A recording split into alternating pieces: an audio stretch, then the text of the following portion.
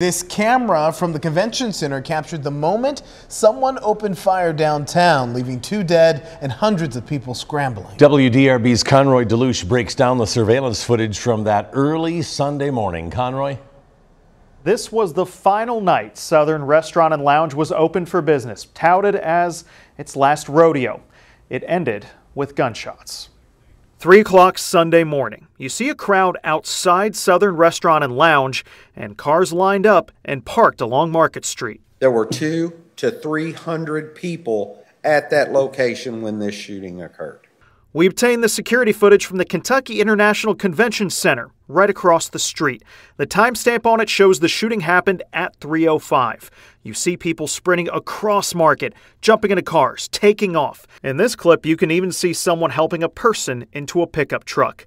8 minutes after the shots were fired, you see the first police lights flood Market and officers sprint toward the crowd. Days later, still no arrests. This is our community.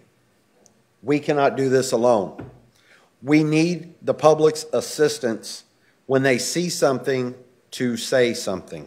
The city was already investigating this business. There were also noise complaints, and neighbors called the restaurant problematic, saying it ran more like a club than a restaurant. It's not surprising, but it still is disappointing.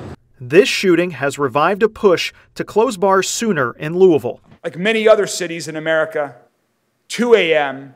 is late enough. But some bar owners say that is not a solution. I don't see it making it better by forcing everybody to end at the same time. I think it would make almost more sense to not force a hard, almost bottleneck of time where you're going to have a concentration of issues. As for the restaurant itself, the signage is gone, the curtains are closed, and the building is for sale.